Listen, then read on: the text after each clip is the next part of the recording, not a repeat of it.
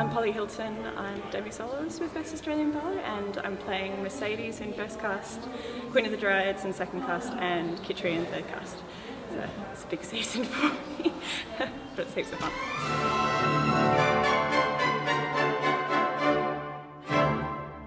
This is my first time having a go at a principal role, so it's great to be able to have a character development through the storyline and have a full ballet to be able to develop that character rather than just a cameo. So, for me, the hardest is actually Dulcinea, which is when she comes into the Don's dream scene. There's a very slow, very controlled, almost like an exercise solo, with a lot of balances and roll-throughs and lots of control, which is totally opposite to everything else you do in the ballet, which is explosive and feisty and big jumps and turns. And then all of a sudden you have to come in a tutu and pink tights and exhibit this absolute control. So that's been hard for me, that one. But I'm getting there. It's a good bit of medicine.